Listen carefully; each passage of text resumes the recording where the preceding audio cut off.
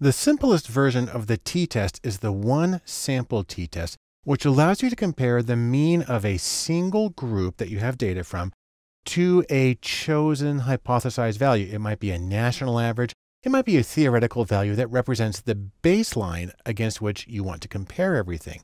Now, this is really easy to do in Jamovi. Here I'm using the example dataset Big 5, which contains a number of ratings where people evaluate themselves on 5 major personality characteristics: neuroticism, extroversion, openness to experience, agreeableness, and conscientiousness. And these are all rated on a 1 to 5 scale. And I want to show you how we can evaluate all 5 of these simultaneously.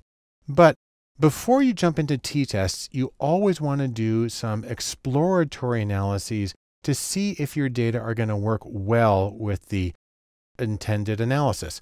So let's go first over here to exploration, and let's go to descriptives.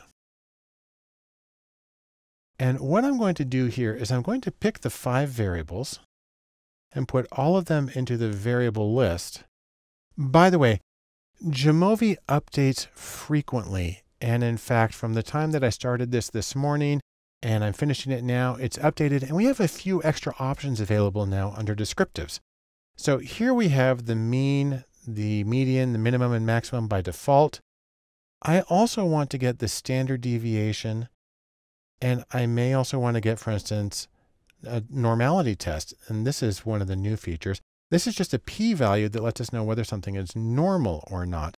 And so this one is nearly not normal. This one's far away from normal, and so on and so forth. The important thing here actually is going to be the graphics. And I even have some more choices here.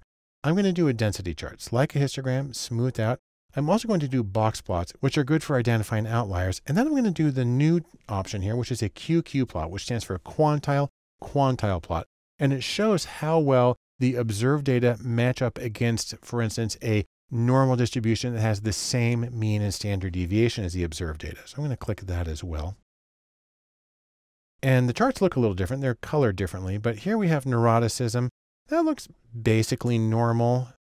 And the box plot shows that it's basically symmetrical with a few high outliers.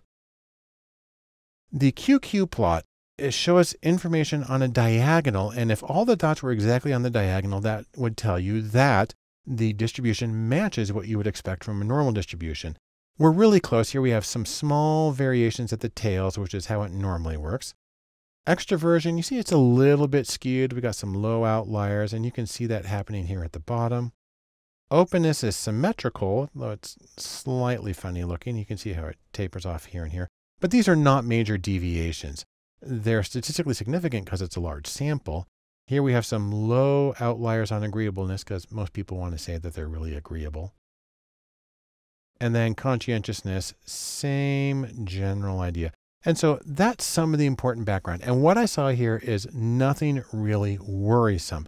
And this is just confirmation that our data probably work well with the assumptions of a one sample t-test, which includes normality, and we can go ahead and do our analysis. So now I'm going to come over here to t-tests and click on one sample t-test. And when I do that, I can select my variables. I'm actually going to select all 5 of them simultaneously. You only want to select multiple variables if they have the same null value that you're comparing them to. Now, a lot of times that null value is going to be 0. That's a silly thing to do in this case because 0 is not even in the scale. These are rated on a 1 to 5 scale. And so what I'm going to do is I'm going to come down here and I'm going to change the test value from 0 to 3 because that's the midpoint of a 1 to 5 scale. And when I do that, you see how this table over here updates. It's doing students t-test. It's a one sample t-test. And you can see that all of them, the mean is significantly different from 3. This is not a surprise because most of these, there's a positive or a desirable end of the scale. People want to be agreeable. They want to be open. And so we tend to have high values. But I'm also going to look at the mean difference. How far away are each of these variables means from the hypothesized value of 3? And you can see they're not really big differences, 0.2 of a point, about 0.6 of a point. We're going to get the effect size for each one of these, which compares how far the mean is of the sample data to the population mean divided by the standard deviation. And here, because the standard deviations are not big, this value Cohen's d, the common effect size for this, is pretty big. For instance, openness is 1.7 standard deviations above the hypothesized mean of 3. That's a big effect. We can also get the confidence interval for the mean difference, which is going to add a few columns here. And you can see that it's all positive because our means are above, except in the case of neuroticism, because people don't want to be neurotic. We can also get a normality check. I'm just going to put this separate column here. We have a Shapiro-Wilk test. And this actually, these p-values here are what we had up at the top table when we checked off under descriptives. So that actually is a more convenient way to do it. I'm also going to do descriptives, which repeats a lot of the same information we had before, but sometimes it's nice to have it down here. An important thing is to look at the SE, the standard error, which is the standard deviation divided by the square root of the sample size. And you see that these are tiny, tiny values.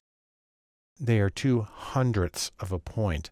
And that is what leads to a very funny descriptives plot, which normally shows you a confidence interval for the mean. But when our standard error is microscopic, you end up with invisible confidence intervals.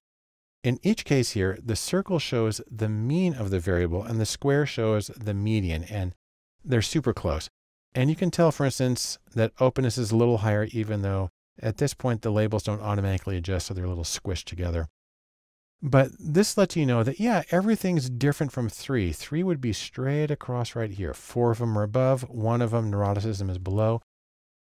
But this is a very compact and concise way of looking at several variables simultaneously.